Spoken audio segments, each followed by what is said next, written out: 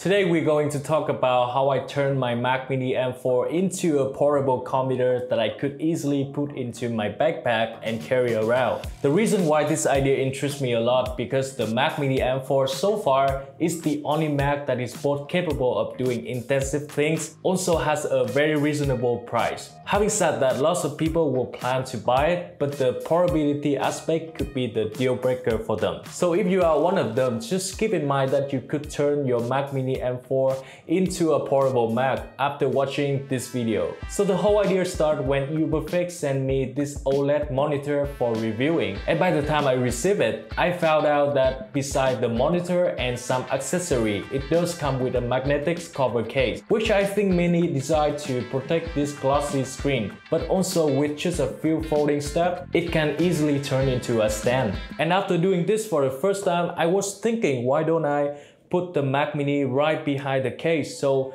everything kind of joined into a single unit. So I did that, and this is the first prototype. But I mean, it's looked kind of weird and funny, right? Then I decided to buy a separate Mac Mini case and put some hook and loop strip on each side of the case, making it easy to attach and detach the Mac Mini from the monitor case. Now the last step is to connect the monitor to the Mac Mini M4, and I found the original cable was a bit too long, so I tied up to keep things as tidy as possible. UberFix also sent me these two U-shaped adapters which allow the USB-C cable to be perfectly hidden under the monitor. And as a result, I can barely see any wires or even the Mac Mini itself from this viewing angle. It just makes me feel like working directly with an iPad. For the keyboard and mouse, I'm using the Magic Keyboard and the Magic Mouse to keep the setup clean and minimal. But to be honest, they are not the most comparable combo, but they are super light and portable, so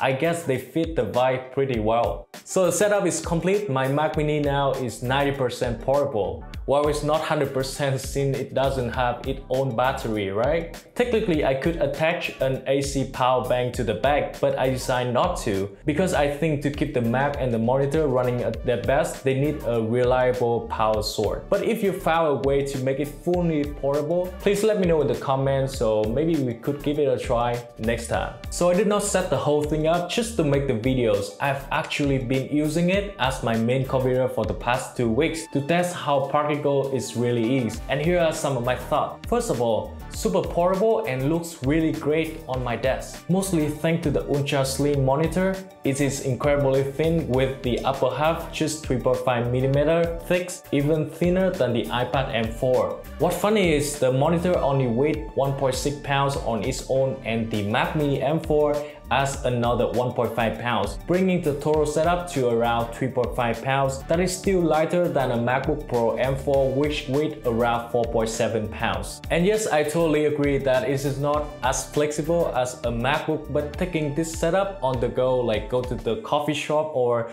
moving from table to another table, isn't really a bad idea, right? One thing worth mentioning is the resolution. This monitor has a pretty high resolution OLED panel with a 3K display and a 16:10 aspect ratio. When I'm using it for media consumption, watching high quality videos, I can feel the color getting richer and way deeper compared to the regular mini LED monitor. And if you're a graphic designer or video editor, you know that color accuracy is the most important thing to consider when it comes to buying a new monitor, right? So this O2 monitor support 100% DCI P3 color gamut, which offer a wider range of colors for more visual and greater color accuracy. Whether you're working on photos, videos, or any creative project, the color on this display are spot on, making it a solid choice for anyone who needs a monitor with precise color. The display also works great with all kind of lighting, whether you are indoor or outside. Its high contrast ratio and finer nits of brightness ensure everything remains clear and readable even in a bright environment. And it's not just great for work, this setup is perfect for gaming too. With the Mac Mini powerful spec and the monitor 120Hz refresh rate and 1 millisecond response time,